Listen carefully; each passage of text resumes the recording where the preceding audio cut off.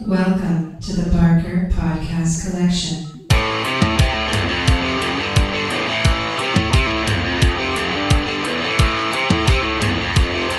I suck, you suck, I suck at Call of Duty.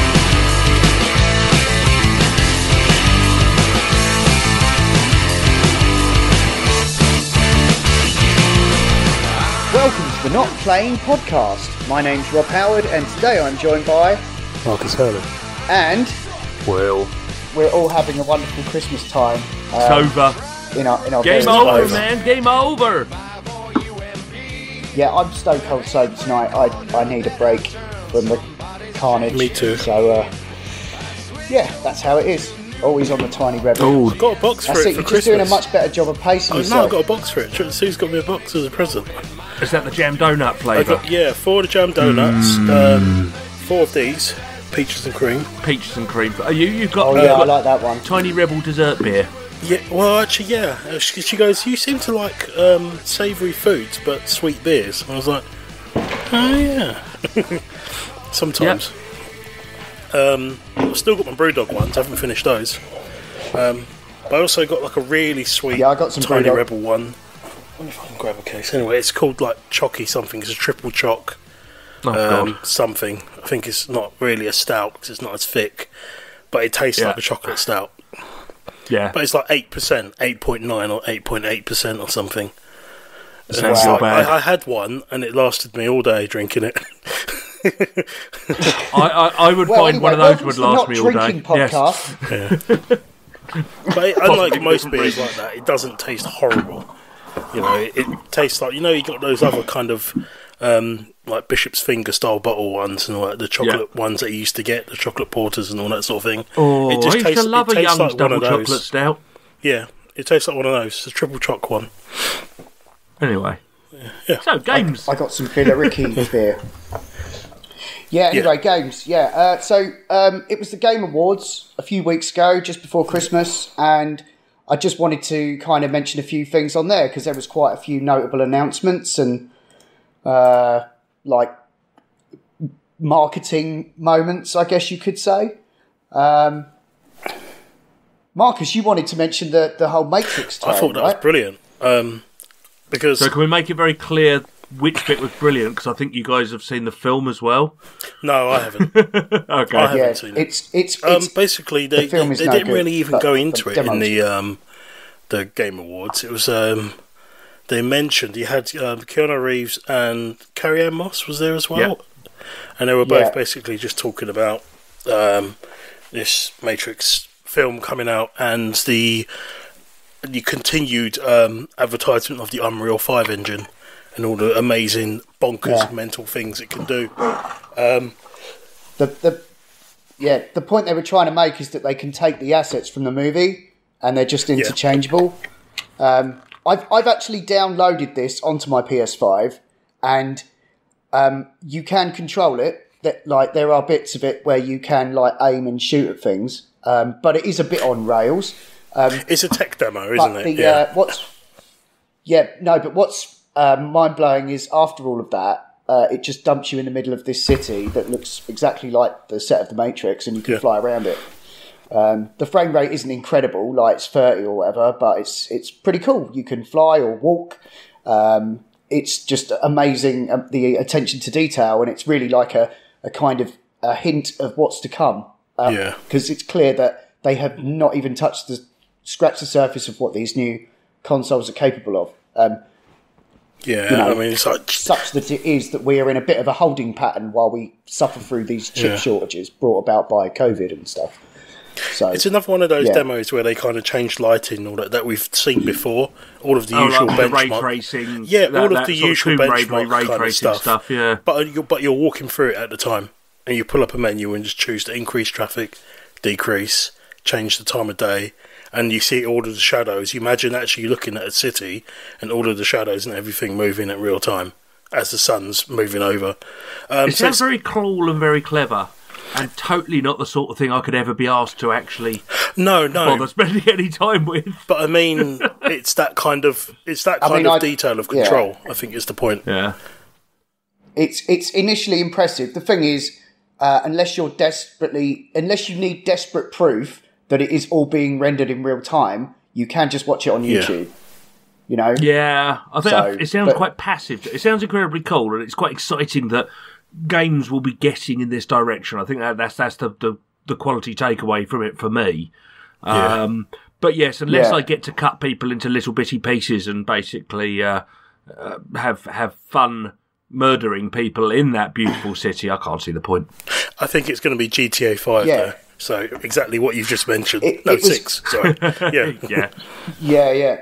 I think it came out like a very good time riding the hype of this new Matrix movie that everyone was really excited about. I certainly was before I saw it anyway. And also, and just like, you know, there ain't a lot of games out for this time of the year really. And not, you know, for a change, there normally are. So I just think it was an expert bit of marketing that had a really big splash, you know, an effect. So just thought it was worth mentioning. There were many other things. Was there anything that jumped out at you, Will, from the announcements? I'll be honest, I found it exceptionally uninteresting this year, announcement-wise. Yeah. There were no particularly new big games announcements. There wasn't really much new that I can recall. Certainly nothing from my little world. I thought the one you were going to go for would be Wonder Woman. Was that the Games Award? God, hang on, sorry, that feels like so long ago. It was a teaser, Oh, that did.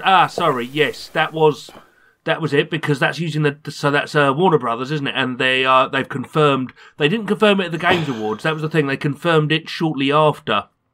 I think on the YouTube channel.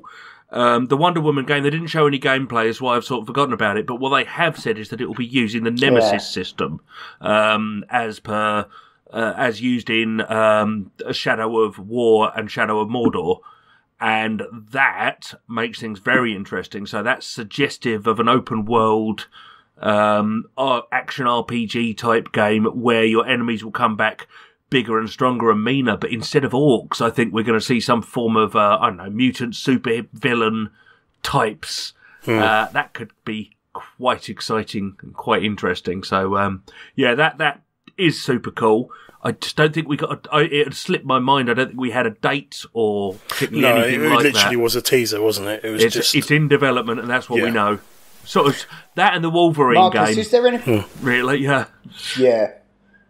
Marcus, do you think that there's like a DC equivalent to orcs? A DC equivalent to orcs? What? Closest one was like Doomsday, to be honest. Although you do have it depends where they're going with the story, because in a lot of the comics you have a rivalry between the Atlanteans and the Themyscirians. That's it, because they're saying it's going to be set all in that world. I could be. Modern day Aquaman or contemporary. It could be corrupted Atlanteans. Yes, I think Namor. Yeah. Namor might be one, because he's like another king of Atlantis or something like that. So he's not, and that nicely contains it as well as a landmass to kind of conquer, or if they are going to go for that same sort of structure, that'd be pretty cool. It's cool. They'll find something. They will have to find a way to have these lieutenants if they follow the Nemesis similarly. So you'll get the standard. That's not going to be any trouble, because she's got plenty of those around her who trained her. There are loads of those general buddies she has. No, I'm talking about the enemies, those that the Nemesis system utilises. So, like, you get the senior orcs. Yeah. And if a minion of some sort of grunt kills you, normally that one gets promoted and enters the Nemesis system and all of that stuff. Just an outside thought, because we don't know anything about this game. Could you imagine if it was a Wonder Woman versus the Justice League, a corrupted Justice League, corrupted by Brainiac? So you go up against Batman, Martian Manhunter, Flash, Superman. See, if they weren't already doing that in Suicide Squad, I'd be entertaining that. I think that might be a bit much. But as much as I like the idea of being able to what awesome generals would they be? Ass. Not one nemesis, but each of them. Every time you fight them, they learn. So if you cheese out a battle, it becomes so much harder and you have to get up close. Well, no, this is the whole idea. This is what happened with Shadow of War, though, Marcus. Don't know if you ever got hands-on with it. Yeah. Is you would have about 20 orc captains So you'd have your main head honchos in a castle, but they would have like 4 bodyguards and a series of lieutenants and a pecking order, and each one of those was a member of the Nemesis system. So they would fight each other. They would fight rival clans, but if they killed you, quite often you would go, if you actually thought you'd beheaded one, it'd come back and it's got these stitches in its neck, and it can't be beheaded next time. And when you meet it, it'll take you and say, "You thought you could cut my head off, but brilliant. It turns out I've got a thicker neck than you thought." And it's that sort of stuff. These baddies come back and they talk to you and they taunt you. And there was one that particularly bugged the hell out of me. It just would not stay dead. And it's this army of nemesis, Namaste. But it's this army. So you'd have the big bad, which could be corrupted superheroes. I like the idea of simply a corrupted Aquaman at the top, or something like that. Or he's been deposed and kidnapped by some Atlantean nasties who've pushed these powers, and normal citizens are being mutated, corrupted, brought in. It could be something like that, and that would allow this kind of. That's what I was thinking. Because then it's like, if you have Batman as one of these generals, then you've got Gotham PD working as the minions or something. And it's, that sort of tier level. You've got all of them related to their kind of world and area and stuff. So with, like, the Flash, you'd have a lot of the Star Lab employees, and they'd have, like, ray guns and all this sort of crazy tiers. Shit that they would do. Story dependent. Could get interesting. Exactly. Well, it's completely left field, wait and see, but it's an interesting one, definitely. Yeah. It's not as if video games haven't had a similar story in different games before. It has been known. But what do you mean the princess is in another castle? Yeah. Anyway, I can't wait to see what they do with that. They've said the combat is apparently like quite sort of similar to a lot of these the Arkham games, the Mordor. Yeah. I mean that lifted that a lot, didn't it? Anyway, and a lot of the traversal from Assassin's Creed. So it should be pretty cool. I wanted to just mention Star Wars Eclipse, which is the new Star Wars game coming from Quantic Dream. I just brought it up here on Google. Apparently, it's not coming out anytime soon. No. Like, they're talking about 2027. There was a movie trailer. It was like the start of something. And because we couldn't see enough of what it even could be, it gives it time to change as well, Yeah, I mean, the games Quantic Dream make are pretty cinematic-led, so I can imagine it being very. I heard somewhere that it's like it could be possibly like a David Cage game, a bit like Detroit.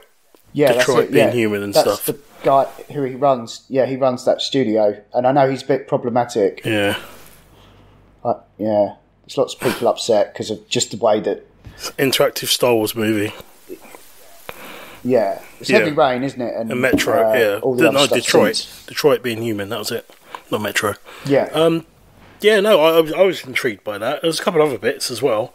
There's like I remember there was like an Evil West, like a Wild West gameplay, sort of gunslinger type game. It looked fun, but I don't remember much else about it. I remember thinking it looked kind of fun at the time. Obviously, there was an expansion to Monster Hunter that I knew about before, but I got some gameplay trailer. That was like cool.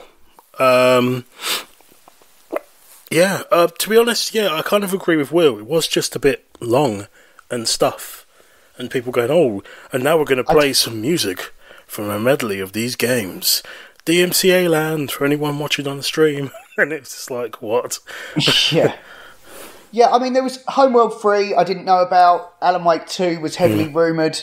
Senua's Sacrifice, the sequel to that, and Plague Tale. Those were all like jumping out at me, but I think we've kind of hit the main headlines. And the Sonic 2 movie trailer was one of the highlights for me, which wasn't a game, but it was just Jim Carrey going absolutely mental on a voice call. That was amazing. Because the first Sonic film was more introducing the man that was going to become Dr. Robotnik, or Dr. Eggman, I think is in the films. And it very much predicted the sequel, because if I recall correctly, the Sonic film ended up with Sonic back in his land and Jim Carrey's character having arrived in there. And my kids enjoyed that film, and you know what? I'll probably even go take the kids to see that in the cinema, because it's the kind of film that gives me an excuse. if it's not. Yeah, Tails' voice was completely. spot on though, which was cool. You know, whenever they cast, and it had Knuckles as well. Knuckles looked like they all seemed voiced well. Yes, Idris Yeah. Elba's playing Knuckles. that was in it, this that new was one. it. Yeah. Alright, you slags. I'm up here. I can't do it.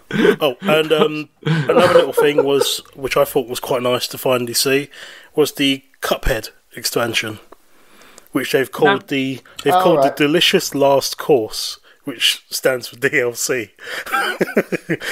I think Cuphead's one of those games. I played it very briefly. It's a bastard of a game, but the amount of work that goes into it, though, I'm glad they've got more.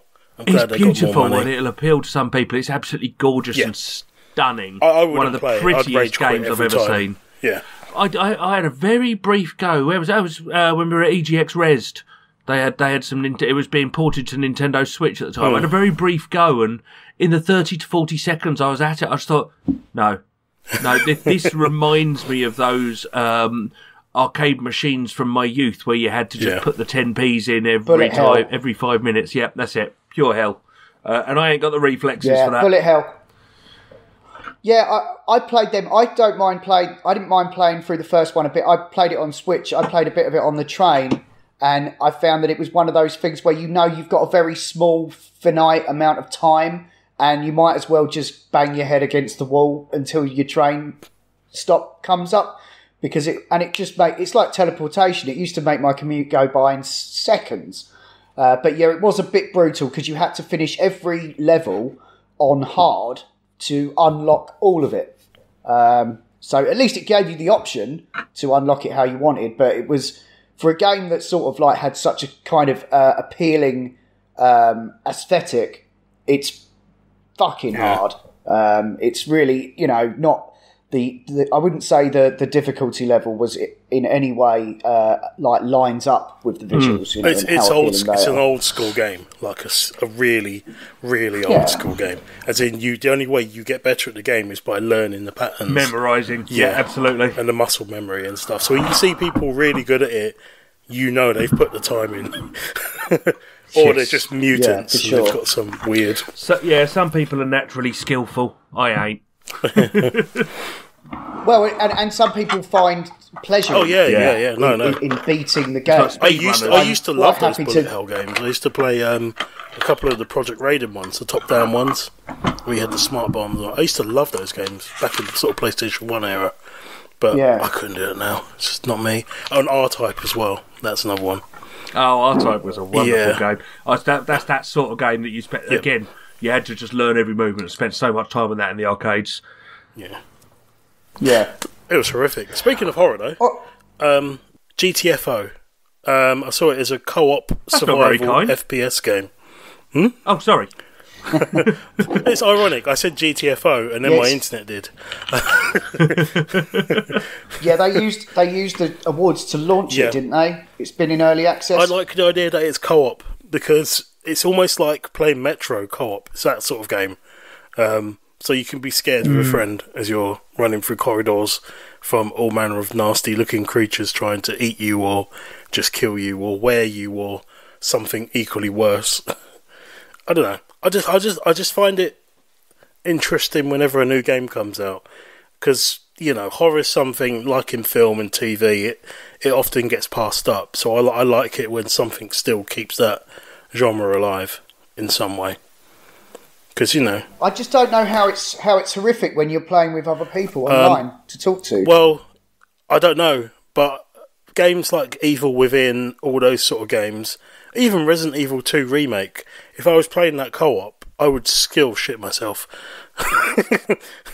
having someone else to talk to would not stop you from absolutely soiling your pants when something jumps around the corner and tries to eat your face. Yeah, I don't know. I've become quite thick-skinned towards all this anyway since playing Half-Life Alyx. I thought you were going to say since the that's pandemic, real horror.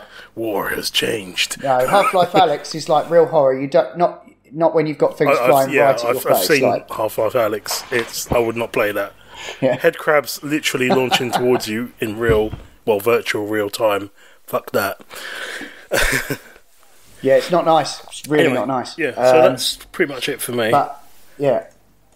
Okay, yeah, I mean, I pretty much mentioned everything I found of interest there. And Elden Ring. But you can't deny the footprint of that event now. No. It's like really up there with E3 in terms of like the amount of announcements and trailers and footage and stuff. In terms of the actual winners, I just wanted to quickly mention, It Takes Two walked away with Game of the Year, which I still want to play. It's on Game Pass. I've downloaded it, but it's kind of getting around to organising a 20-hour long co-op game. Well, I've just moved my PlayStation Pro back into the snug in my house. I'm intending to purchase that and play it on the couch with the missus if she'll entertain the idea, because I can't. You and I, Rob, for example, we live in different worlds. I don't really have any people I know online that I'm likely to ever manage to schedule that 20 hours with that wouldn't be over the space of several years. Every time forgetting how to play. We sometimes get together like every few weeks when we're all in the same mindset, and that's fine for me. I would find it personally a bit of a ball ache having to like commit to a weekly fixture for that much time, So unless I can find a local co-op buddy to do it with at some point. Yeah, that's your best bet. Get Matt or someone over and just couch co-op it, mate. Drink beer. Yeah. I'll go round to John. Old school gaming. It returns. Yeah, definitely. I mean, it's great, and I can see why it got singled out for that. I can't even really speak for the other nominees. I mean, I'm guessing it's going to be all the usual suspects that we've mentioned all year long. Unless there's some Nintendo stuff. But I think between us, we probably have given them all a notice.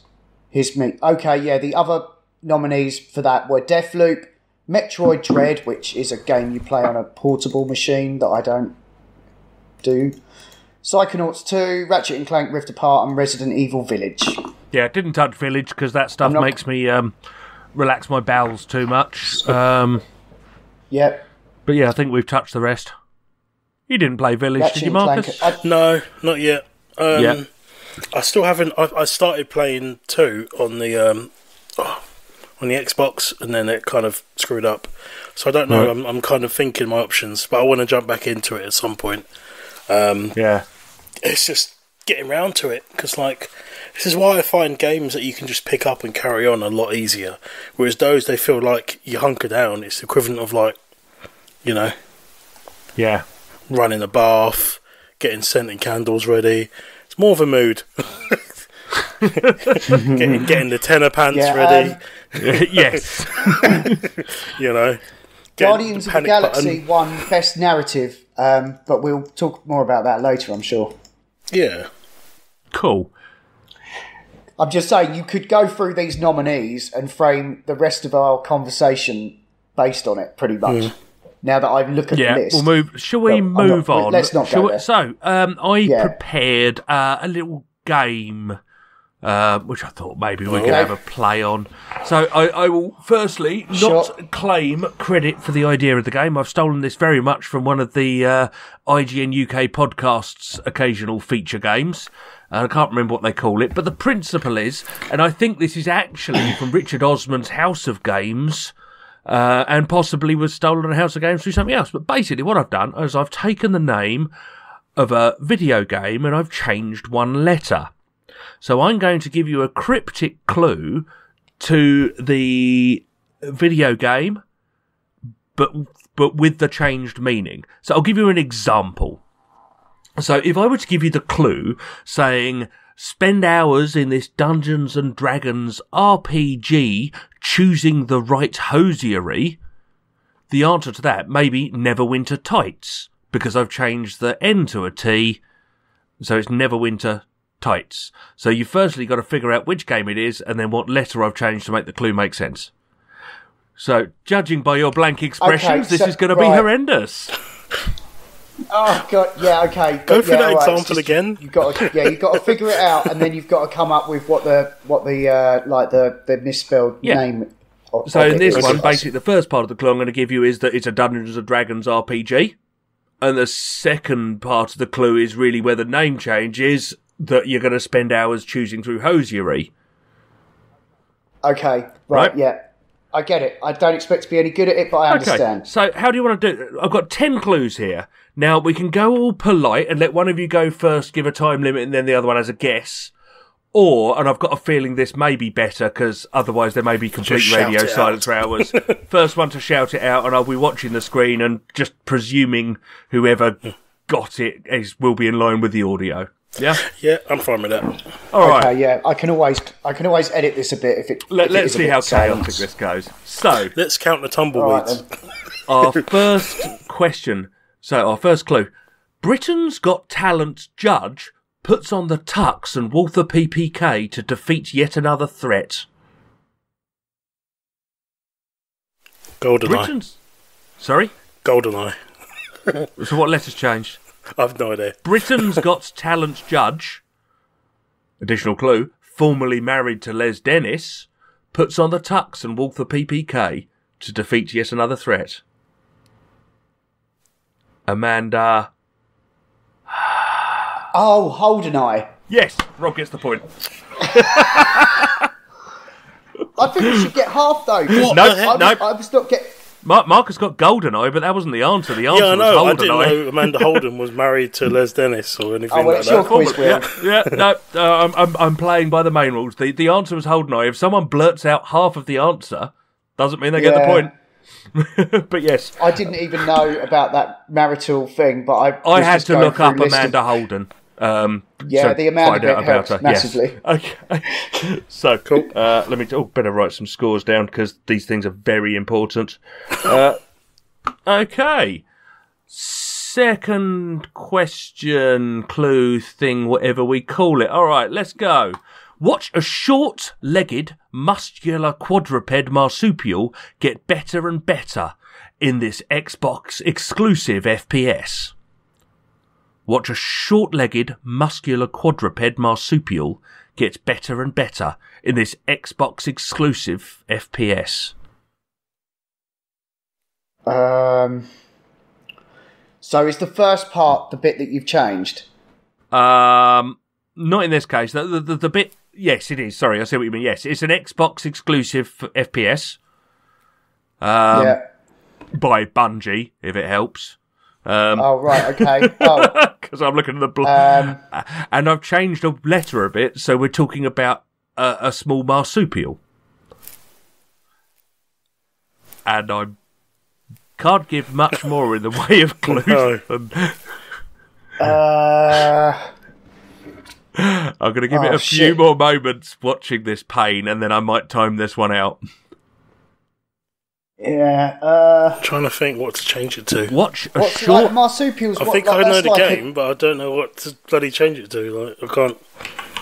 And so, a marsupial... Rob's Googling marsupials. It's like a kangaroo sort of thing. Yeah. It can be. It's not a kangaroo or one, but it's an Australian mammal, certainly. Okay, final go through. Watch a Something to do with koalas, maybe? No. Short-legged, muscular quadruped marsupial get better and better in this Xbox exclusive FPS, which is therefore Halo Wombat Evolved. Oh God. I wasn't even thinking of like the full title. Sorry. I forgot it had that little moniker on the end. I was going through different ones. I'd got to Tasmanian Devil and thought, what other ones are there? Yeah, we have to be... Right, okay. Oh, God. All right. I've got to put the beer away now.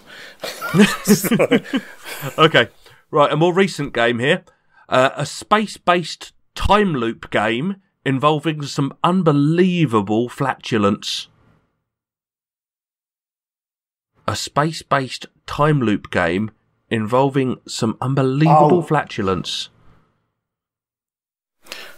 Okay, I think I've got the game. It's not Returnal. Oh, then I haven't. So is it a space? Is the game a space? Yes, it's set in space and it's a series of time loops. Yes. And it involves some unbelievable flatulence. I'm just trying to think, because there has been so many fucking time loop games, but that's the only one that I can think of that was space-based. I'll put it this way. There were two games out at the same time. One sounded very similar to the other, and they were both totally different. Oh, not Time Shitters. No. Or something. No, although that would actually be genuinely quite good. No, that's time travel, though, isn't it? Yeah. I quite like it, though. Brilliant. Oh, dear. Oh, right. God. Hang on. Oh, no, hang on. How about, is it... I think I've got the game, but I don't... Go on, throw it out there. Maybe at least Marcus might get the link. What do you think the game is? Is it Outer Wilds? It is. So we've got the game bit. Now, unbelievable flatulence. What letter could we change in the Outer Wilds? I'll take this moment of silence to apologise to any listeners we actually have. Flatulence, like... 5. Yeah, but... 4. 3. 2. No, I can't... 1. And for those possibly screaming at their headphones or just crying or whatever, you were right. It was the Outer Winds. Oh, fucking God. hell, yeah, of course. It's because the L isn't I was very, trying to like, change you know, the first it's not letter a of very some of them. wide letter, so Yeah, I letter. didn't spot it. Oh, God. Okay. Okay, go on then. So I think Rob this, should get half a point for time shitters, though. I don't know if we're doing that. I'm not entirely certain, but it's bonus kudos. Right. A Tomb Raider-inspired PlayStation exclusive sees us searching for underpants unaffected by a terrible bout of diarrhea. Tomb Raider-inspired sure I've got PlayStation the exclusive sees us searching for underpants unaffected by a terrible bout of diarrhea.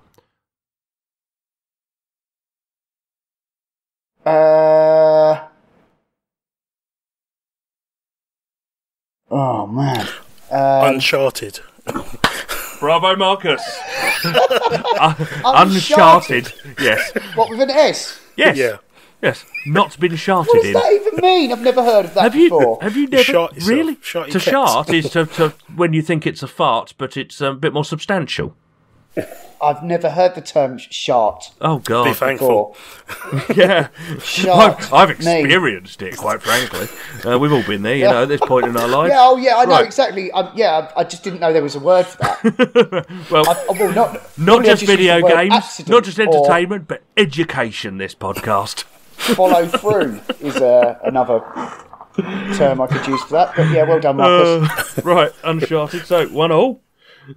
Okay. I like the Out of a tone of possible this so 12. far. What should we go for Yeah. then? I must. All right. So get 50% off of citrus fruit in this classic sequel featuring a man with a crowbar. 50% off a citrus fruit Half in lime. this half lime. Half yeah, Half-Lime. I've done it. I'm Well done. it's Half-Lime 2, obviously the sequel, but I reckon I reckon the point is there, Yeah. Marcus. Also, for those, obviously this is audio only, but Marcus had the biggest smile I've seen on him in ages when he got that. Oh, too fast. Oh, dear. Right, what else have we got? Let's go with a grumpy old man flies his house over post-apocalyptic America, avoiding hordes of clickers and gangs of survivors. Oh, yep, I got it. Last of Up. Last of Up, correct. I was going like because I was thinking Fallout. These are easier than the other ones. At the start, I was like, what Something in the else. name of... We're on a roll now. It's Well, that. you are, It's the Marcus. mindset, Marcus. You're getting the mindset, I reckon. Okay, Yeah, so yeah. increase precipitation to the highest level while slowing time in this third-person shooter. Increase precipitation to the highest level whilst slowing time in this third-person shooter. Now, Max Rain. nailed it. Nice.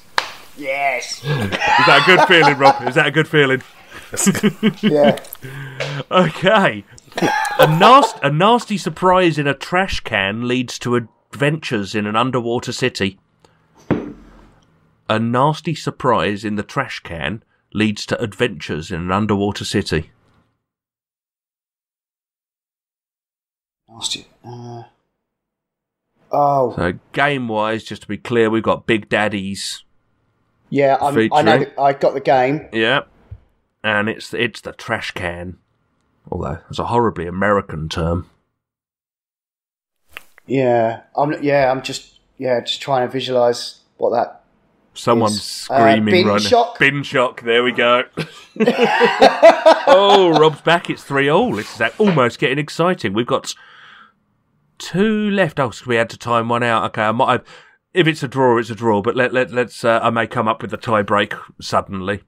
Okay, so this is anyone's. A reimagining of Greek mythology. No, sorry, a reimagining of mythology sees Kratos killing folks in a series of motor vehicles. God of Car. There you go, Rob. Nice. Oh, back with a vengeance. So I thought that, and I thought, maybe not. But then I thought, yeah. And then Rob just And went, then he said it, yeah. Maybe think less. It's because first of all, you think like replacing the letter, it's supposed to like sort of make as much sense. Yeah. So it just looks wrong. Well, like, that's the thing. But When he said killing people, I immediately thought God of Wham. I was like, but that's not how you... It's not a game. Oh. Right. I can see how fun this must have been to sort of come up with, like the reversing of it. That's it. Okay. So, final one. Possibly. Space exploration RPG sequel where you build a team, travel the universe, and smith fish for smallmouth or widemouth fish. Sorry, can you do that one again? Space exploration RPG sequel, or space-based RPG sequel where you build a team, travel the universe, and fish for smallmouth or widemouth fish. Bass Effect. Bass Effect it is, Rob. Nice. Sorry. It's the sequel to Sega Bass Fishing. I thought that was kind of fun. Okay, so the That was final really score Yeah, it was. I think 5 by to about Rob, the 4 to halfway Marcus. mark, I kind of got my head around it. Yeah. Yeah, that's it. I mean, the blank expressions at the start, but quite fun. The pattern, in case you're interested, just that was a series of BAFTA, not all of them, but all of those games won BAFTA. Oh, nice. Game of the Year okay. award. Which, obviously, the BAFTAs weren't the bit we were going from, but I started with Game of the Year and then realised the Game of the Year awards are shite, so I went with something important like the British one. Yeah, I think it's good approach as well because there's a chance. It's not. They're all games that would have had a certain amount of time in the sun that we're all going to know. That's it. Yeah, actually picking stuff that you might have both heard of. Yeah, Even if you didn't remember until you go, oh, yeah. Right. Yeah, that was good. Well, I enjoyed that. I well enjoyed done. that. Thanks for that. That was great. No worries. Okay, I guess that leads us now on to just generally what our games of the year were. And the chances are you've probably heard us talk about them at great length because, I mean, I don't know, you certainly guys haven't played a great many games. I started writing them down. I've actually played more than I realised, but yes, certainly a lot of the heavy hitters listed I didn't really get near. Yeah. So what I'm going to do, I think we can just go round, and some of us might go round a bit longer, but I'm only really going to focus on 2 games, one of which is a crowning best game I've played. But then I've also been smashing through a few that I'd taken all year to get to because I had certain obstacles like Assassin's Creed Valhalla in my way. And so I have just smashed through a few. And some of them, I'm kind of like, I wish I'd had more time with them. So I'm hesitant to bring them up in too much detail because that won't be fair. Yeah. So, but I don't know who wants to kick off, but maybe I should because I've got. So we're doing top 3. As we normally do with that. If you like. Yep. All right. Shall I go first? Go for it. Yeah, go on then. Why not? My number 3 is Aliens Fireteam Elite. Yay! Simply we've all played this. Jolly good fun, not too expensive, and jolly good fun. Can't really go wrong with that. Not really, no. And we've all played it. Yeah. although I think we've only got it's a good fun together game. once due to logistics, but... I haven't admittedly played loads of games, so that it might show in my selection. But of the ones I have played, this was one of the better experiences. You know, so hence it's one of my top threes. Yeah.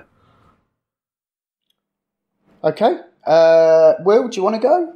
I've struggled for my for a ranked side of things, but I will probably go for Immortal. I think it is Phoenix Rising, which was from way earlier in the year, and I'd forgotten it existed, quite frankly. But I've picked it back up, thoroughly enjoying it. It's an Ubisoft open world, but it's fun. It's got a sense of humour. It's quite interesting because it's hugely embedded in Greek mythology and only Greek mythology. So unlike Assassin's Creed Odyssey, which was all around the ancient Greek life, this is just a fun comedy set around there. The combat's good, the action's good, the open world's enjoyable, finding things. It's that slightly grindy powering up loop that I enjoy. Good fun game, really. And it's just enjoyable. You want to pick it up and just play that little bit more. So it was between that and Deathloop for me, but I found Deathloop just not quite as good.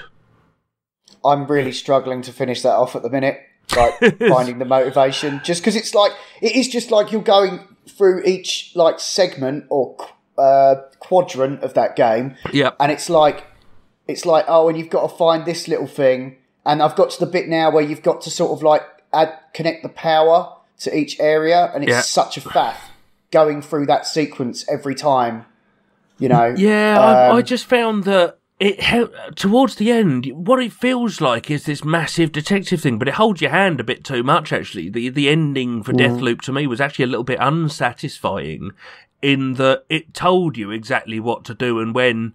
There was a bit of open-endedness about how you did some of the assassinations, but really, what felt like this big mystery, you basically just went, right, in the morning you kill these two in this area, then you go to this area and we do these ones, then it's this area and these ones, then it's this area with these ones, go for the final bit, here's a bit of a plot twist, and off we go, roll the credits. Boom. Yeah, I've kind of given up with, like, upgrading myself as well. I'm sort of like, I feel like I've got all the tools to support my play you don't style, need everything. and I'm just kind of running around pinning the tail on the donkey now. Yeah, the credits rolled, and I kind of went, well, that was good, but what's next? Anyway, okay. But Immortal, I think, will last me longer in my... Immortal, I'm looking forward to the DLC, and I haven't finished the main bit yet, I'll put it that way. Yeah. Okay, well, I think I'm just waiting for you guys to... and say things that you won't have that I have, in a way, if that makes sense. So I'm going to mention Inscryption now. I was going to say, you're waiting for us to say things that we won't... Nah. No, sorry, I've lost... I'm going to... All right, sorry. I'm going to sort of... Tell me what I have written down on this bit of paper that you won't have played. GoldenEye. Basically, the ones that you're least likely to mention, I want to do first. Because I think you're going to mention ones that I'm more like... Forget it. My first game that I would like to talk about is Inscryption, which is a single-player card game done by Daniel Mullins Games. They did... what was that game they did before? That was completely bananas. I'm going to ramble until I... Oberdin? what was Pony Island? Oh, okay. He did Pony Island, which was very odd. His games are a bit meta and stuff, but anyway, it's all 3D, but it's got a very stylized look to it, and you're basically playing against the devil. All you can see is a pair of eyes looking at you. This came out through Devolver. Okay. And basically, it's like a roguelike, yeah? So you'll get to the boss, and if he defeats you, you'll start again at the beginning. But not before you create your own death card, which is made up of stats from all these other cards that you choose.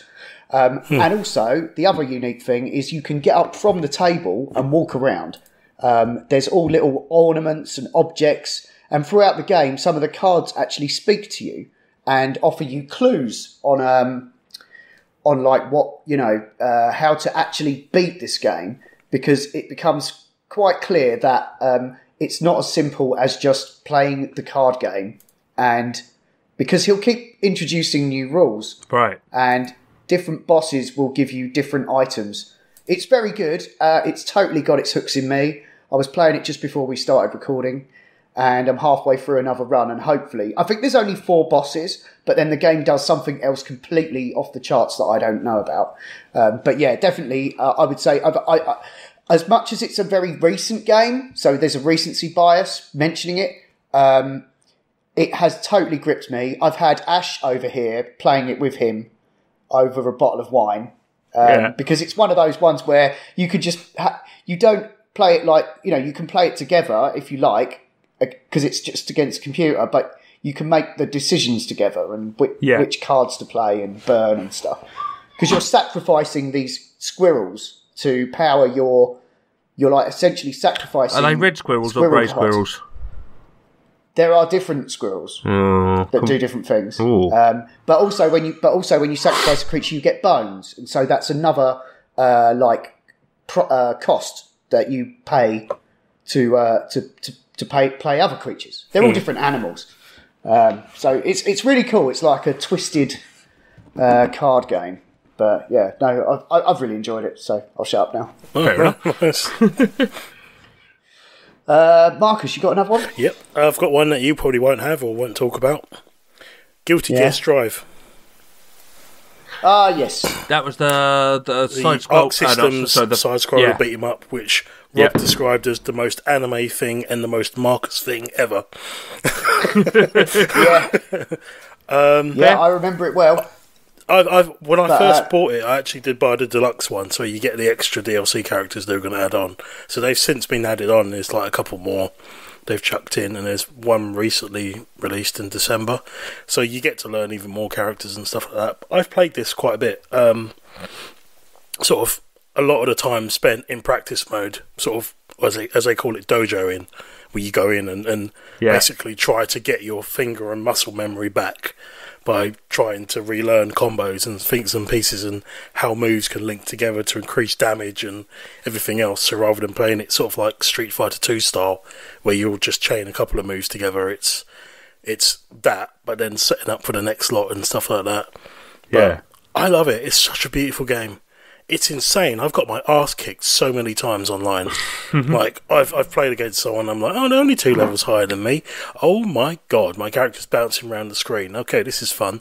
And then the next round, I've like learned, and it's almost like that bit in The Good Matrix where he goes, he's starting to believe. And you get that moment where you're kind of like, oh, it's all coming together now. And then you might lose the 3rd round because you've lost it again. Or you don't. But I'm enjoying it. It feels like being back in the arcades again when I was back in college.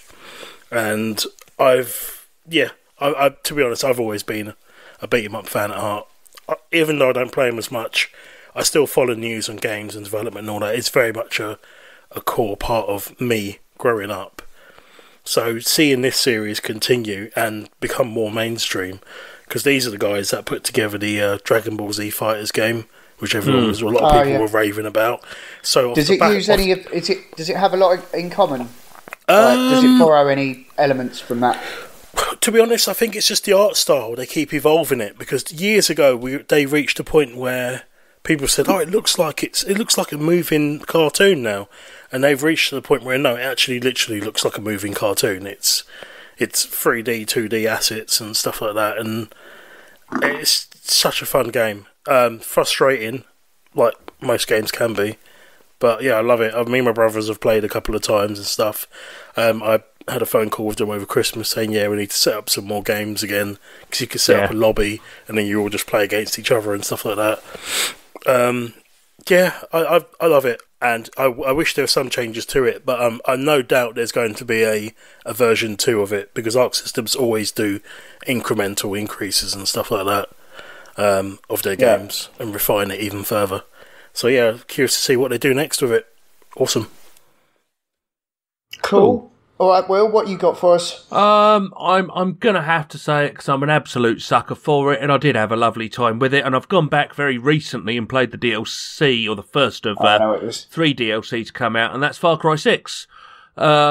Not a huge improvement over Far Cry 5, or thus over 4, or thus over 3, but continuing to provide anarchic, fun playgrounds, this time with a voiced protagonist and a vastly improved plot over all of them, and plenty of fun to be had. There were some changes to the weapon system, which I didn't particularly enjoy, but the shooting was still fun, and the random chaos and the companions and all of that good stuff was still great. I played the first of 3 DLCs, which was the Vast DLC, where you play Vas himself, one of the baddies from Far Cry 3, and arguably the most famous baddie. And you're kind of stuck in his broken mind. And you're in this map, you wake up in the middle, and you have to essentially level up, power up, and then get 3 bits of a knife. And each time you die, it's the definition of insanity. You're doing something over and over, expecting to see something different. But in this particular case, you can. So you can do these challenges. Every time you kill people, you get a bit of the currency. That currency can be used to upgrade your skills, or upgrade the weapons available to you. So if you die, those upgrades stick. So you can get a bit more powerful till eventually you can break out. I did it. I think it took me about 6 hours. I had a nice time. I'll play the next one, which I suspect will be the Pagan Min from Far Cry 4.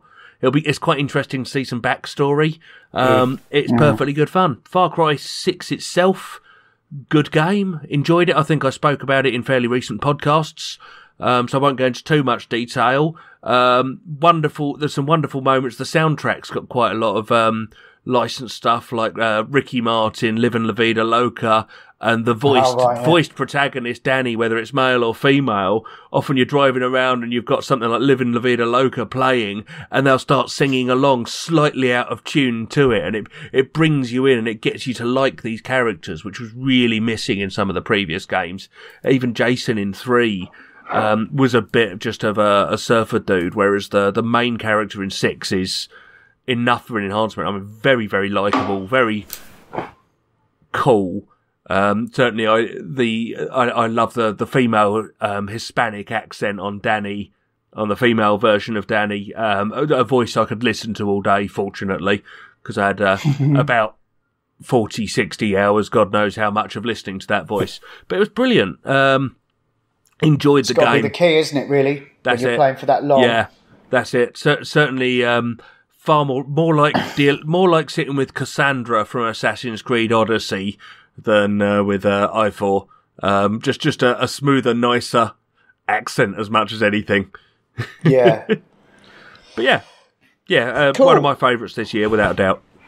Nice. Definitely. Cool. All right. I just want to mention, I think I've got to include Forza Horizon 5 in my top 3, mostly just on account of its availability via Game Pass. I just wanted to include something off of that service, just because I think it's been really liberating, in terms of just reducing the barrier to entry on online gaming. I don't do loads of it, but and even just like a game that's so accessible that you can just chuck it on casually when you've got a mate round, and you don't have to explain any complicated mechanics. You just whack it on and everyone's happy immediately. I haven't put as much time into it as some people have. My mate Ant, who I played it with, reckons he's pretty much finished it, because he's just really into car games. But yeah, so just on an objective level, I just wanted to include Forza Horizon 5 because it's just a lovely piece of work, and I've had more fun with that than a lot of other single player games that I've played. Even though it is essentially a single player game. On a sort of related note, but for the sort of game, so Game Pass has led me to a few games that I wouldn't normally have particularly bothered with. One I did go for was the new Halo. And I very much didn't enjoy that, if I'm honest. I found it quite impenetrable, but one thing I'd heard about Halo was the gunplay is some of the best out there.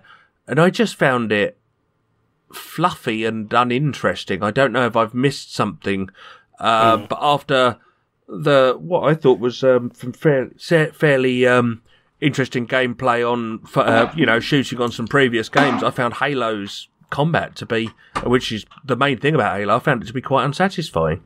Maybe Wombat Evolve. Yeah. You didn't equip the Wombat. Maybe that's the issue. It's the Wombat for the combat. Yeah. But I reckon that view might have been from maybe 2 or 3 games back, and the last few ones it's just rested on whatever laurels it had built.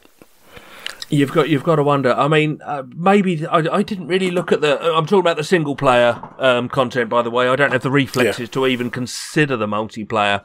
I mean, I don't know how well it reviewed, and it's essentially a free game, and there's people out there, I'm sure, are having a lovely time with it. But it's getting less reviews because a lot of people are waiting for the co-op, the campaign co-op, which won't be for a good few months. Still. Oh, the co-op. Sorry, Halo Infinite has 87% on Metacritic. Is that the multiplayer or the single player? Because this is the thing, they've essentially released it in 2 chunks. To me, well, I think it's just an umbrella, though, isn't it? A lot of that might be the multiplayer. Yeah. I think this is taken as the whole thing, because I think they weighted. Yeah, look, taking both single and multiplayer as a whole, Halo Infinite marks a return to form for a franchise that is in desperate need of one. Yeah. It's open world, this one, and traditionally they are not open world games. So IGN gave the single player campaign, for example, a 9 out of 10. Wow. Just didn't like it. But it's a faceless. It's the thing about Halo to me, right? Is I remember getting Edge magazines Master Chief is the most 2 decades ago, boring, and going like, wow, look at those amazing graphics, because it really did take a good cover shot, Yeah. But the thing is, I've just had no interest in this game from the beginning, because you have a faceless protagonist that has zero personality projected in the marketing, at least. Yeah. And when I have played the games, they are just corridor shooters with the occasional big wide level that you can drive through. The multiplayer's been fun, but because none of my mates have been on Xbox really, and it was more of an Xbox thing, I just never really got into it. So anytime someone starts talking about Halo, I slowly want to kill myself. Well, there we go. Yeah, that's right. I just start losing the will. It's just like, I mean, it's like, the only thing for me, the reason why people would get this one, is I think it is an investment in having been invested in the previous ones. Or the story. Yeah, that's it. Apparently, it's not even a good first game to play. It's the season. The story makes no sense. Well, it wouldn't do because it's off the back of I think there's been about 5 Halo games now, 6 so maybe. I have to play all of them before this one. No. Yeah, I'm never going to do that. Never in a billion years.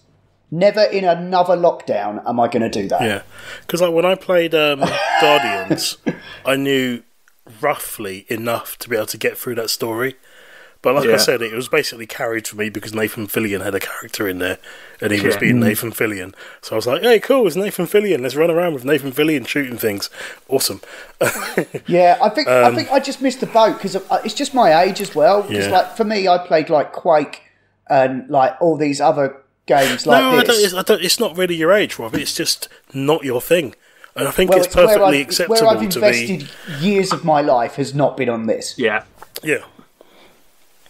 So, I just wouldn't. I wouldn't say it's your thing. I wouldn't say it's your age. The enemies really fuck me off as well. They're like these weird little. They're massive bullet sponges, from what I've seen.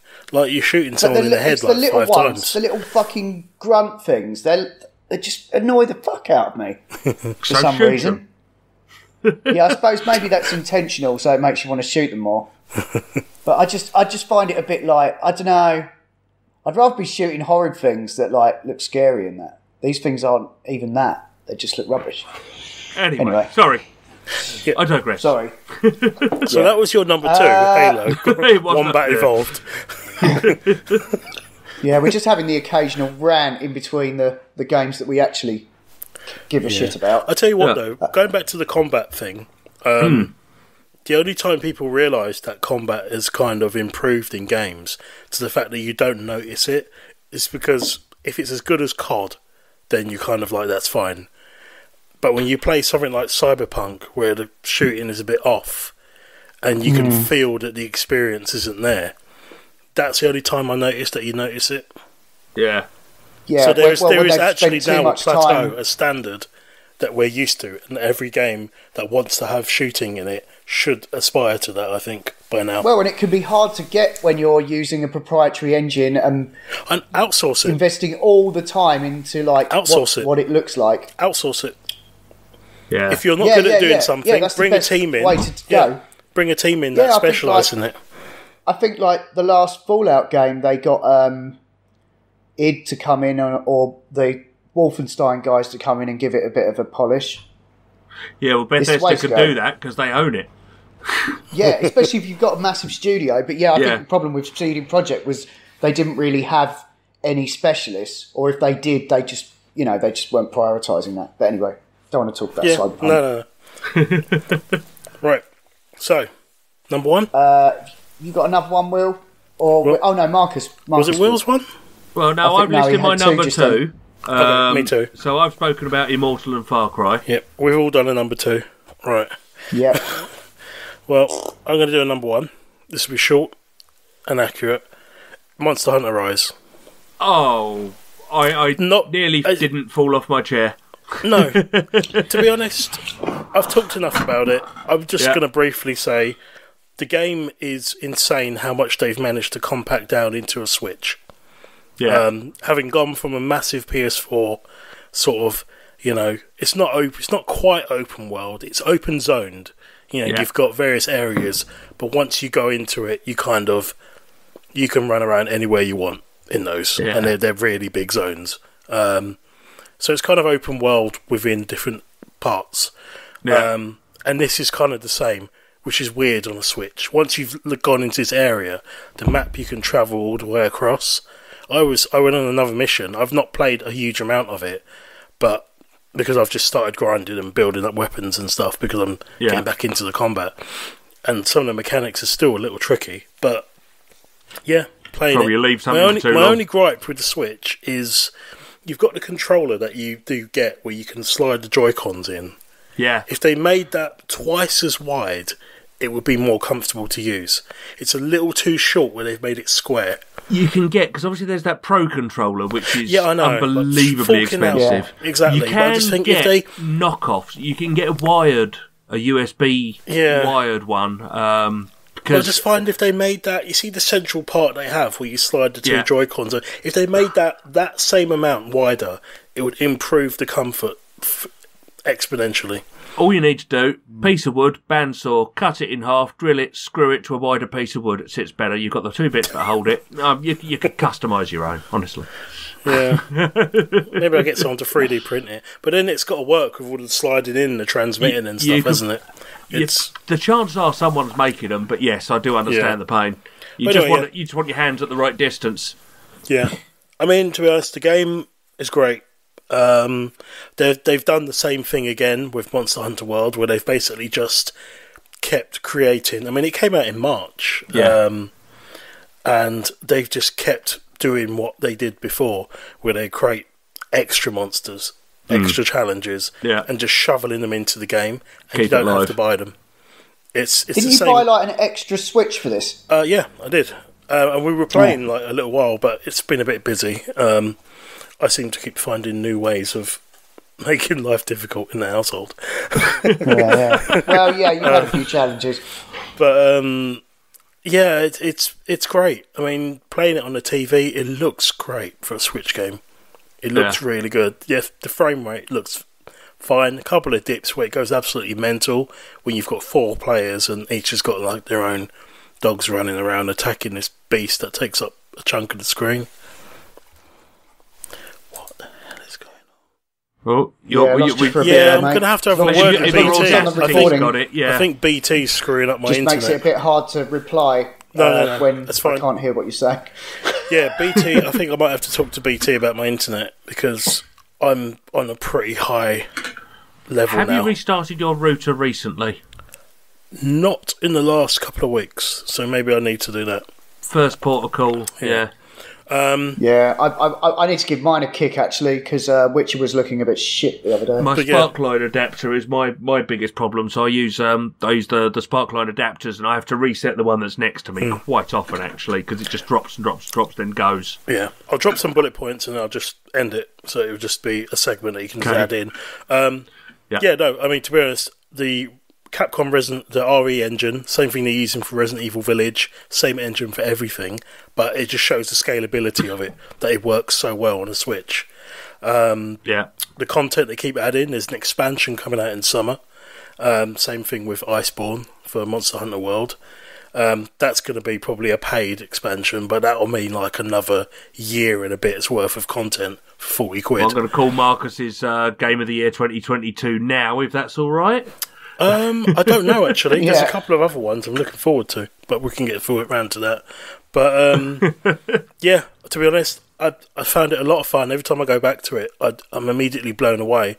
And like, wow, I'm playing this on the Switch. It's insane. So it's got to be Game of the Year for me. Cool. All right. I think mine and Will's is pretty much the same. Oh, I think it can't not be, really. Loop Hero. What a genius. No, sorry, yes. Guardians of the Galaxy.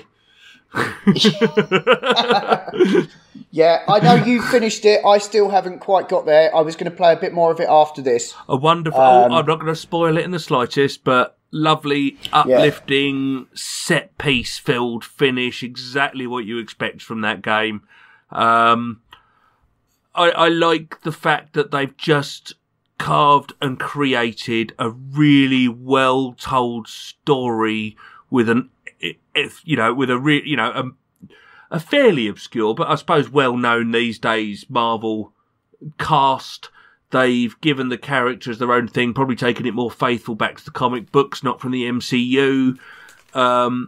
They went through the same process, I think. Yeah. Or a similar process with the resources that they were able to get, I just think they've really knocked it out of the park. If this is what the Avengers game could have been, or what maybe the devs saw the Avengers game being before the money men got involved and said, "Oh no, you've got to do this and you've got to do this." It just shows. I mean, the soul of the Tomb Raiders games is there. The engine. It was so obvious that a lot of these guys have worked on it. To me, there's lots of similarities, lots of gameplay elements that sort of called it back. But the main thing with Guardians of the Galaxy is the narrative was exceptional. I think is the best way. It felt like being able to interact with an utterly perfect Marvel box set. Is probably the best way I can put it. Brilliantly told story, thoroughly enjoyable, great characterization that only Marvel does to that level, and you could play it. So, yeah. It was... the shooting was really relatively uninspired, but God, you did the shooting to get through that battle. It's like watching the CGI action film scenes to get back to that banter, to get back to the enjoyable madness of the interactions between that crew and the other people in the world. Wonderful game. Absolutely loved it. I think it was more about giving the orders to the team and getting the feedback. Feeling that you were part of that team, yes. And the soundtrack. Yeah, I've got Groot doing something crazy and you can sort of tell. Yeah. Really. Oh, but the soundtrack deserves an absolute mention. Absolutely perfect. And there's a little bit in a battle. I think I had it on standard difficulty. I wasn't really challenged by the majority of battles, but whenever it was ready, being able to press R or whatever it was and do the huddle and have the little pep talk, and then it just puts on something so you'll get Billy Idol's White Wedding or Aha's Take on Me. So you in the middle of this battle, it comes out blazing, and suddenly it's a da da da da da da da da da da da da da da da. Yeah, it's so well judged. Shoot it away. It's brilliant. Love it. Yeah, that was an enjoyable mechanic in a thoroughly enjoyable game. Yeah, sounds great. Cool. I've heard similar things. Yeah, no, I don't have much more to add apart from my little interjections there, just to sort of ram home that I'm in very much the same boat. I don't know. It's been a funny year, you know, there's been loads of games, but half of them are games I had no idea about. And some are just ones that, like, I don't know, they've kind of come out like AAA releases, but they've just been a bit underwhelming, really. There's a couple of small games I have played this year that are not up there in my game of the year, but thoroughly enjoyable. You know, just sort of generally lower budget ones. Death's Door, for example, actually felt more like a game I should have adored. It's kind of an overhead Zelda-esque, but you're playing a little crow who is a reaper. And it's beautiful, absolutely beautiful. And it feels to me actually like the sort of game I need to play on the Switch on a commute, and I would thoroughly enjoy it. I feel like I've not been fair to it by not giving it more time. I may go back to it, but I also feel like it's almost a waste of my fancy PC. I want to fire it up at the right time in the right place. To me, it's a travelling game. Loop Hero, great little time killer. Really interesting, single screen, just going round and round, building up your power, failing miserably. The further in you get, the more you realise that it's no longer easy. And also, that was free. That was free on Epic. Was it? I think the other day I managed to play that. Hell. Yeah, and again, it's on a dual screen monitor, and I've been doing boring writing work on one screen. I'll just nip across and kick off another loop on the other one. That kind of makes things interesting. And the only other one I'd quite like to mention that I did have a lot of fun with earlier in the year, but it was newly released. I know a lot of content's been added, so I'll probably get back to it. For an online madness was Chivalry 2, so multiplayer melee combat with a definite sense of humour. You can pick up severed head. You can throw weapons that have been discarded. You can also throw severed heads or loaves of bread or whatever's lying around and make insane battle cries. And so I've not been on it for a few months, so I want to get the new updates and see what's changed on there. That I had some good fun with. Cool. I've got a few here I wouldn't mind just quickly listing out. Road 96, it's kind of an indie game where you basically are trying to escape or get to the border of this country. It's vaguely Mexico, I think. But each time you do it, it's like a little story, and you'll end up in like little bank robberies, or you'll just meet people while you're hitchhiking, and they'll all have their own little stories to tell. Yeah. And then you kind of get to the end, and you're normally too skint, but you try and get over the border anyway, and sometimes you do, sometimes you don't. But they're really little simple like set pieces, and sometimes you're repeating little legs of it. But you, so far, I think it's about 8 hours. I think there's probably 8 runs that you can do. I've done 3 or 4, but each time you do it, it's a genuinely different narrative. Pretty much. So yeah, it's been cool. So pure storytelling, really, rather than gameplay. And then the rest, I'll probably got to mention Wildermyth. I think I've seen everything that game has to offer now. I've played through the 2 campaigns, but it does a really good job of like sort of as has previously been described. Kind of creating that illusion of a dungeon master led campaign. So there's that. Psychonauts 2, I've enjoyed what I've played of it so far. I played through the original and the VR game ahead of that because I just wanted to get to those first. And so far, this feels like by comparison, feels like a really nice modernised version of that old game. Yeah. Artful Escape, I mentioned, was a crazy little thing with a guitar playing dude. Yeah, I have that downloaded. I just haven't fired it up. That does feel like a bit of a relaxer. Yeah. And Sable, which I've played a very small amount of, and is a gorgeous looking like sort of line. It's like line art almost, and you're kind of rummaging around, building your own sort of cool hover bike thing that you can. I've got that far, and now I've got that, and then I've got to go further on. But it's not a huge game, but it's an open world game, and I'm kind of digging that too. Awesome. Yeah, that's pretty much it, really. I think stuff that's notable and from this year that I am still interested in carrying on with, basically. So. Yeah. The only other game I've been playing is, funny enough, it's almost like going back to my Dreamcast days. Sega game, Phantasy Star Online. They recently wow. launched like a big right. version of a Neo Genesis. So I've been playing that. So I recreated the character and gone back in. It's massively anime. It's Japanese as hell, but it's like open world, running around with your mates. Some of the How old mods is people that? have done will make you blush. Most inventive 2012. use of beach balls I've ever seen. Christ. It's just mental, but it's a lot of fun, and it feels like they've still got the spirit of the old Dreamcast game. And because it was the first online game I ever played, it still feels like that. Some of the sound effects sort of elicit that same sort of feeling and that same sort of... And I've played it till like 3 a.m. a couple of times as well still. And also the cool thing is you can jump back into the normal PSO2 as well and try and grab some of the bits and weapons from that before doing this. So they've kind of bundled them together. But the reason why I'm mentioning this is because... I think back in April, Microsoft made the decision to make any game that was free to play actually free to play online. So you don't need Xbox Live on a console to play it. Oh, okay. Whereas previously you did. Wow. So I'm playing this now online completely for free. Nice. That's cool. So Yeah, it's good that they're so doing that. I don't need Game Pass. I don't need anything for it to play. If I log in on a PC, because it's cross-gen between Xbox and PC, I will continue playing on that. So it's Xbox Anywhere and free to play. Yeah.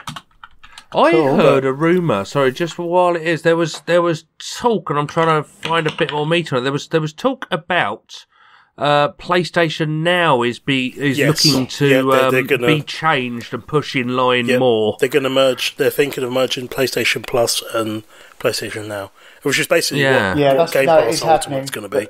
What it is. Yeah, they've just not given any real detail, I believe. No. But you combine the two things, and that's what it is. Because weirdly, you can still buy Xbox Live on its own. So if you buy a game and you want to play online, but you don't want to buy a Game Pass, you can still do that. So it's kind of like the same thing. That was it. They're planning to combine PlayStation Plus and PlayStation Now to create a new subscription service that can compete with Game Pass. Yeah, makes sense. PlayStation Plus Now, or Now Plus, or now that's what I call PlayStation Plus. Yeah, that's it. I mean, it makes sense. They kind of need to. Yeah, Microsoft's sewn up the market with this model, and they've gone, well, we don't want to look behind, and I'm willing to change. I will state this categorically. If I knew that I would have quick access, maybe not immediate day one, but within like a month access to PlayStation exclusives when they came out via this subscription, and the subscription was priced not differently to Xbox Game Pass, that would make me pull the trigger on a PS5, because I wouldn't need to pay tens of pounds for Ratchet and Clank for the Spider-Man game, knowing those came within that sub. Actually, it would let me have a go at Demon's Souls or Dark Souls remake and all of the exclusives out to date on that one. That's the sort of thing that would make me pull the trigger on that console without a doubt. The amount you would spend on 2 games for a PS5 would be your subscription for a year, Exactly, yeah. Or one's near enough. They don't want you to buy... They can't even sell you a PS5 at the moment, so why would they want to be incentivized? You can still get them. It's an interesting... Well, it depends. They'd prefer it if you didn't, so they could put some on shelves. Yeah, but the point is whether they're going to whether they're planning or capable of streaming PS5 games on PS4 through that service, because that's where it gets interesting. Yeah, so if you've got a PlayStation 4, you don't need the hardware. Whether you can use that service, so if they could offer you Ratchet and Clank: A Rift in Time, maybe at a lower graphical fidelity, but with that loading capability to go through the rifts and do all that fun stuff. If they can offer that on your PlayStation 4, if you're paying for this special service, so you don't even need to buy the console because you're streaming it, just like they do with PS Now and the PS4 games, and like Xbox talk about being able to do. I've never tried their streaming service. That's when it gets rather interesting. I would buy the PS5 to play the downloaded version, but if you can stream PlayStation 5 games for £15 a month and you can't afford a PlayStation 5, I think some people are going to be interested in that. So let's see where that goes. Well, it's when you put that on PC that as well. Like it's like, what is the point of even having a console? Yeah, but if Stadia Stadia have already asked that question. Microsoft are doing it. PlayStation will push that way. The point of having the console might be because you've got a flaky internet connection, so you can buy the bit of kit that lets you download it and play it really funky there. Yeah. But if you live in the big city and have a billion megabyte connection like an absolute fucking boss, you don't need to wait for the chips, do you? Stream the fucker. So you've got options. Well, I mean, it's one way of getting there, of switching their main focus to PS5 in the midst of a chip shortage. But I worry that it's too little too late, and they should have been doing this a year ago. Yeah, it might be the case. Quite possibly, but they may have been talking about this a year ago and only been ready to bring it forward, because I suspect there's quite a lot of organisation. So for the news to get out that they're doing it, the chances are it's been in the running for a very long time. And don't forget, everything's a also, business now. I can speak from experience that Japanese firms have some very arcane ways of thinking. Shareholders to appease, and everything, and it's a minefield. It's very complicated. Yeah, I agree. They won't sell out or anything. Yeah, but the point is, it appears to be happening. We can only predict what seems sensible and interesting. God knows whether technology can do it. But if Google can actually get fairly successful streaming on the Stadia, I don't know what the Xbox streaming is like. I have done PlayStation Now, and I've done that through my connection. And whilst there's a small amount of latency, I can understand that it's if you've got a good connection, it'd be an absolute mofo. Well, I would still buy... Yeah. For me, the subscription would mean I would buy the console, because I can afford the console. Yeah. I would consider the digital edition, though, because I don't need a drive. No, that's the point, and that's why and don't forget, Microsoft have set this up nicely, because you're saying, what's the point if you've got a PC? Don't forget, PC gaming is a particular mindset. You want to be able to tweak it, you want to be able to have a lot of the graphics set in so that you can tailor your gaming experience to your hardware and optimize it. When you're a console gamer, you want to put the thing in the console and it goes, or pick up the pad, switch it on, and the game just goes. Yeah. You get two sets of settings, really, don't you? What makes me unique, really, is that I can't stand PC gaming. I only got a PC because I wanted to be able to play Cyberpunk, and you needed a PC to do that. No, actually, I think it's because you had some money that was burning a massive fucking hole in your pocket. That definitely enabled me to do that. Yeah. But I honestly, if I'd have known Cyberpunk was going to turn out that way, I don't know if I'd have bothered. But I was going to say, my point was that it begins with things like the Xbox cloud gaming, which is taking off massively in Japan. The Series S, you've got the Series X that looks like the mini fridge. That's the big granddaddy one. Yeah. So what's the point of the Series S? Series S doesn't have a drive, and it's tiny. It's about. I've seen streaming. Have you seen the size of that console? It is absolutely tiny. You look at one next to a PS5. And it plays 1440p, so it's basically a 2K console rather than a 4K. But it also does 4K up-resing if you've got a 4K TV. So if you're not worried about... if you've got a small monitor, it doesn't make a difference. Well, to be honest, I reckon on my TV, 1442p and 60 FPS, some games possibly pushing to 120, it's still going to look great because they've gone for that benchmark as standard. That's it. And then you combine that with streaming. So everyone's got better internet these days, and then everyone's looking to improve the internet. It's one thing that's constantly going round. They're setting up the pieces. They know what they're doing. Yeah. They've got a strategy, and it's starting to pay off. It's starting to pay off, and people are saying that the Series S is one of the best consoles to come out in a long time. Simply because of what's capable. It's a backwards compatible machine. It's basically like getting an Xbox 360 again. If you want to do retro gaming, you can. You can pay 20 quid and turn it into a dev machine. And then you can turn it into a pure emulation machine. But you forfeit... Well, you just turn it into a Game Pass machine. Yeah, exactly. It's a Game Pass machine already. That's the thing. It's 100% a next-gen Game Pass machine, which is amazing. It's a much easier sell to parents, which is why it's who a lot have cheaper. No interest in having the most powerful thing. That's it. My nephew got an Xbox. We bought it before Christmas. I bought him 3 months of Game Pass for his Christmas present because he doesn't get an awful lot of pocket money. but that's that works because he doesn't need to go out and buy the latest games because he will automatically get the latest games for this stuff, and it's a good way to do it. It's brilliant.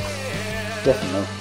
Thanks for listening to the Not Playing Podcast, part of the Not Listening Podcast Network, where you can also find the Not Watching Podcast, where we talk about movies and TV, and the Not Listening Podcast, where you can hear Adam and Co talk about all kinds of nonsensical nonsense.